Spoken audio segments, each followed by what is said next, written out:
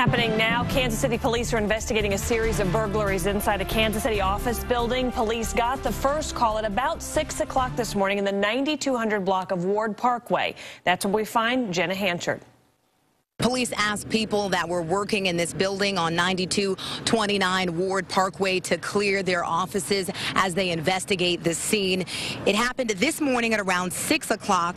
The office building was burglarized. Several offices on each floor were broken into and property was taken. Police say it was mostly electronics stolen, such as TV and computers. They don't know how much was taken and what it's worth. There are dozens of companies that work in the building, including several financial companies that are worried about the security information that was in their offices. Police say there's also extensive damage on the inside of the building. The odds are against getting broken in, but so when it happens to you, you go, well, you're kind of surprised.